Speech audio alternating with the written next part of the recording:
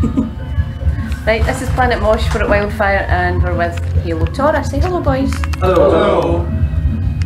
Volume's up as well.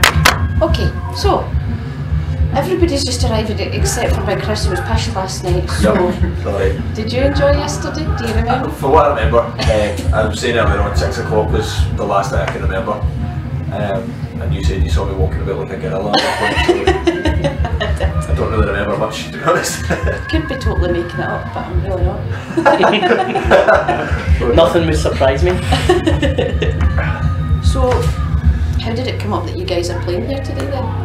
It's actually came about, we supported Mark Tremonti at the O2 ABC last year. I know, I'm not sure, it was Dave Ritchie along? Dave Ritchie was at the gig. And a couple of guys and contacted us and asked us if we'd like to play. So here we are, a year later. Big Chris is sobered up, we're here, we're ready. It's taken me a year. It's taken me a year.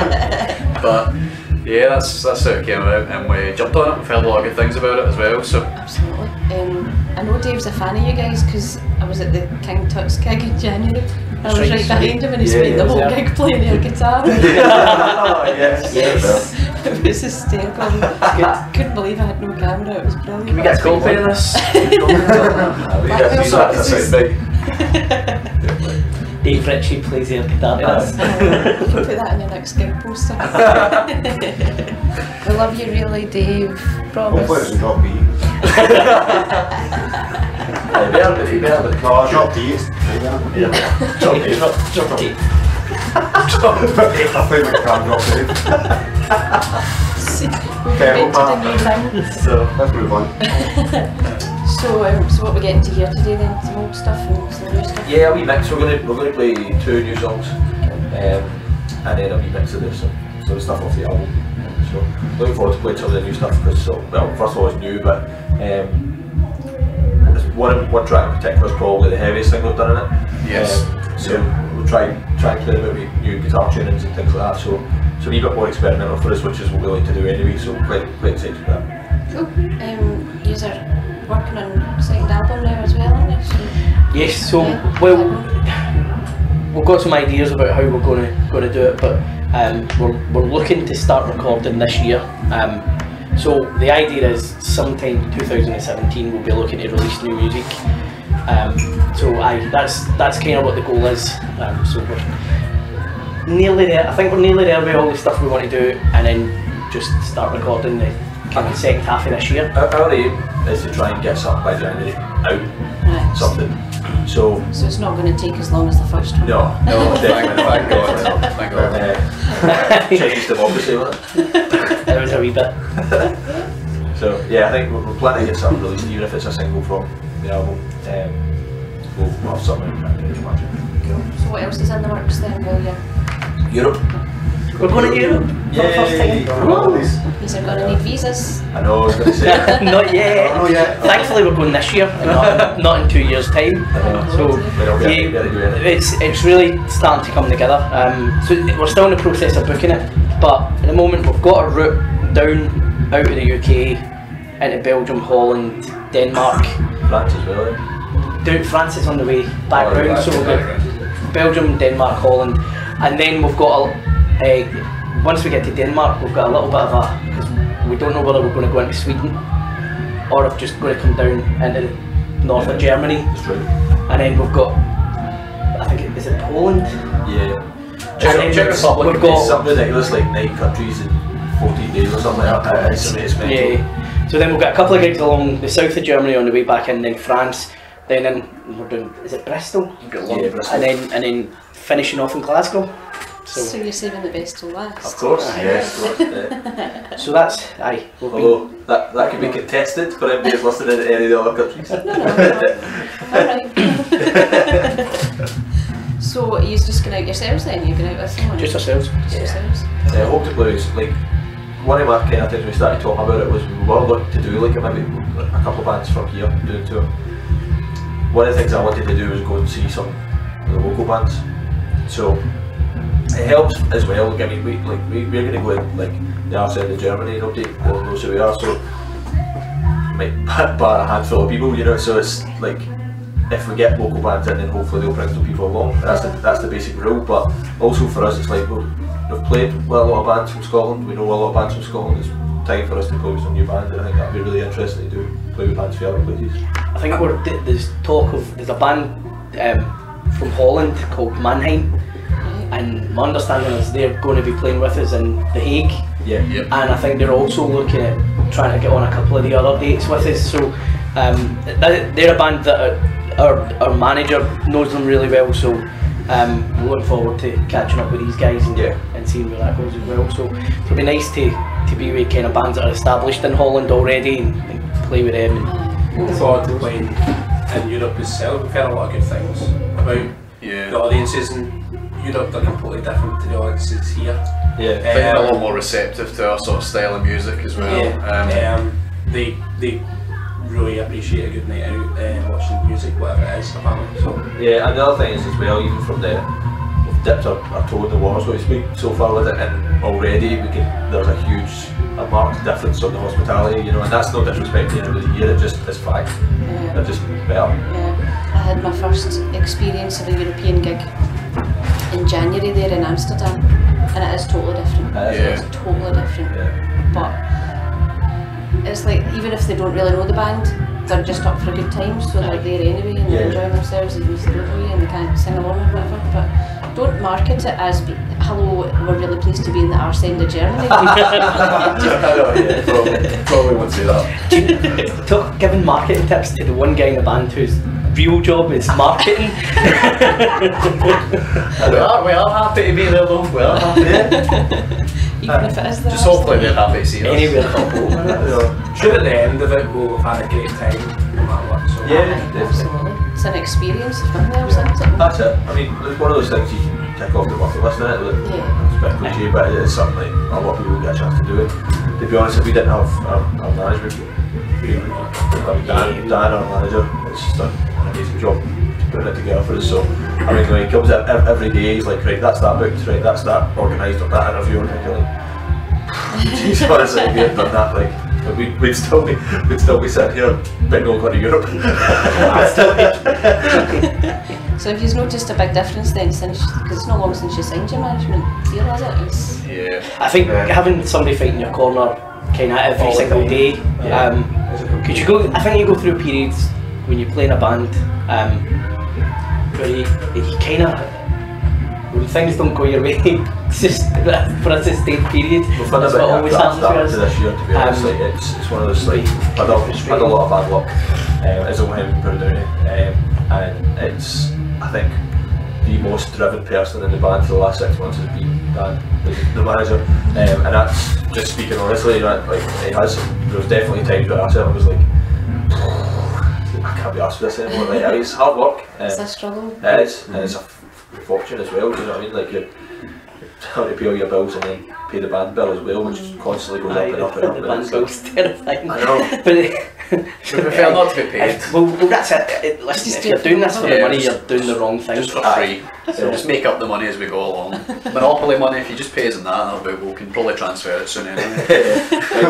But I spoke to Dan like last week about some stuff, and like, just speaking to him and realising like somebody outside of these 5 guys actually cares about this band, like really cares, and then that was like, get your fucking act together, get going, you know, like, it's easy. But I think I do think the past couple, because that was, look, we did have a kind of bad start to the year, but the past couple of months now that Europe's starting to shape up and we've got the plans for recording and stuff like that, everybody's, well, we're kind of back on track, we feel. So writing, making demos, getting Europe together, writing fresh stuff. We are terrible, by the way. I mean, we have got so many songs like from the past 2-3 years that have disappeared. It's great for marketing, and outside of Germany, also we are terrible. What you mean is, so one of the things we do is we kind of come up with ideas and we work to them to a point, and then we just set them aside for a while. Till 2 years. And some of them, we started. So when we started looking at writing new stuff for the album, we had a bunch of songs that we kind of had almost ready, which were shoe-ins that were definitely going to be. And we had a wee thing, we said, let's everybody go through your phones at all the old stuff you've got that we started working with, and we've probably got about 3 albums there. No, but really 3 albums there. Chris has coined it the riff bag. That's his one contribution. He's coined the name for it. We just that. What have we got in the riff bag? I don't get that's a perfect name for it. Everything takes a sound, everything takes a piss. I won't think you're getting a teeny bit annoyed about it. It is the riff bag. What do I call it? The riff album? The chord sack.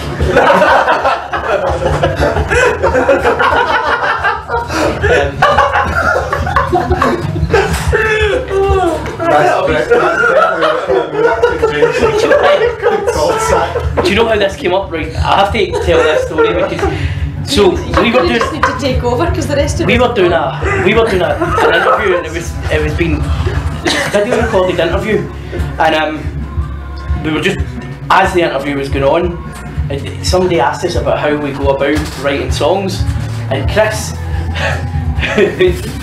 the drummer, decides. Look at that! The drummer!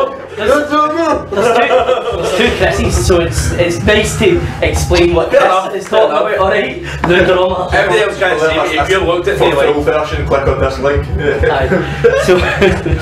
So Chris says, sometimes we just go into the riff bag and see what we've got about. And no one would never used this term before, no one had ever heard it, so everybody else in the interview just burst out laughing. So that was a piece of genius, man. The chord sack. So do you think we might just have named the second album? I think so. Halo Tora, the chord sack. The riff bag.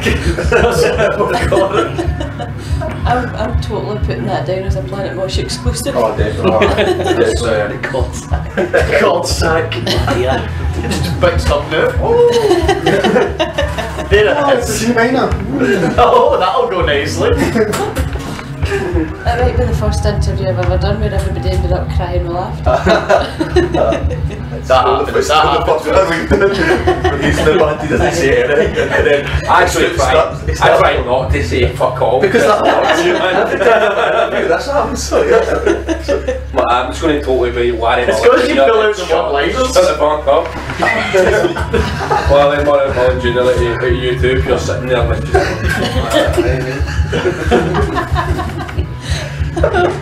This is entertainment. This is what folk are tuning in to hear. So is there questions? I think there might have been, but I've forgotten them all now. Oh, you got a good blade machine.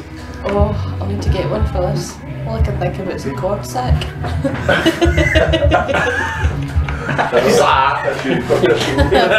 He's sitting there proud as punch about it. So the chord sacks look big. Yeah, absolutely. It's full of riffs. Which have come together. Try to drive it back to what we're talking about the writing. We've got loads of songs now for this second record when it happens. It's kind of nice to be in a position where we're actually working on songs and with the intention of probably chucking something away as well. You know, we've got a wee bit of freedom with it, which is cool. I think for the first album, we basically put everything we had onto a CD and gave it to folk. And then chuck 2 songs off it. Never to be seen again. So like this time, I think it's a wee bit more calculated, which is good. It's good to have too much stuff though as well, isn't it? If you got to album 2 and you had nothing to put on it. See, you say that, but you could have too much stuff and it could all be rubbish. And you could have one good song, and that's better than having 12 shite songs. It's that kind of. Everybody always says the second album's worse than the first one, isn't it? Do you think it's going? No, I think nobody's heard the first album, so this is a second chance at a first album. I think I actually gave you quite a good review for your first album, you might find. That's right. So at least one. I think the second album is going to be a really, really nice progression from, like, it's just going to, I think it develops the sound of the first one a lot. I mean, like, we love the first album, I think number 2 is shaping up. Yeah, well, I think I noted difference, and it certainly wasn't intentional. It was just have the definitely. This wasn't intentional, you know, but it's just happened. But if it's can't understand anything. Yeah. No, I was doing the same trainers on. In case you don't know, Chris and wee Chris are playing footsie right now. Yeah. But they're both wearing Adidas Samba while they play footsie. One of the things that we're looking forward to with this is we're tracking the album with Stuart McLeod, who we tracked the first album with, but we've been looking at different options for mixing the album so that we'll get something that's different from the first album. And there's been a few names kind of bandied about, people that are keen to work with us. One of the producers who's keen to work with us did the last You Me at 6 album, and he's previously worked with bands like Enter Shikari and stuff like that. So that's one of the options we're looking at. That must give you a bit of a confidence boost as well. Well, definitely. I think one of the things that's come through the management is the amount of people in the industry that really like us, and that was quite weird. I mean, was it Jason? He used to be Nate. No, it's John Mitchell. No, I mean. Oh, Jason. That's right, Jason. Do you remember the band A?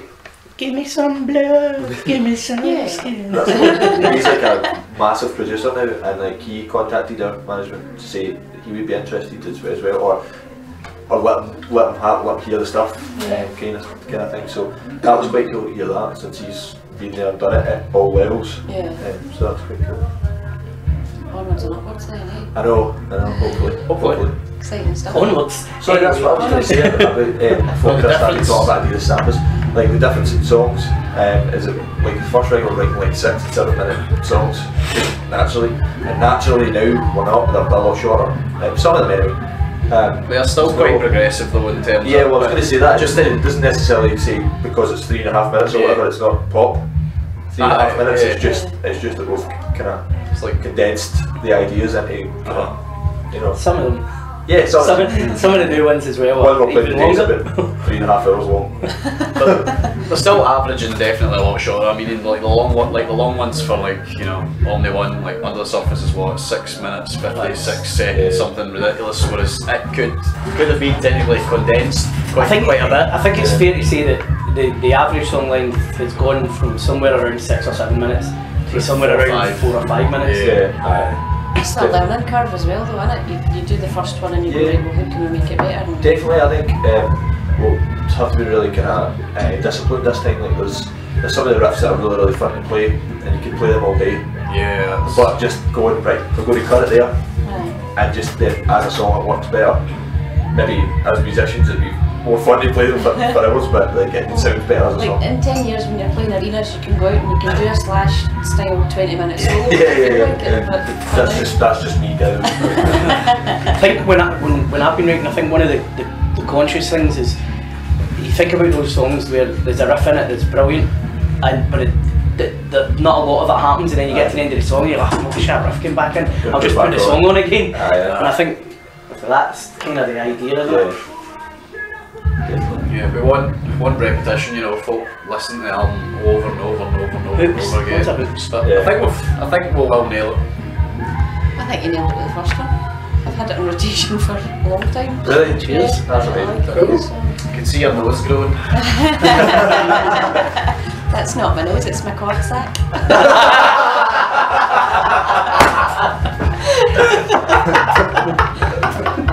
That actually seems like a really good point to stop on. Yes, yeah. So good luck with the set and the album and the tour, and keep in touch and let us know how you do. Thank you very much. Thank you. Cheers. So bye bye. Bye bye.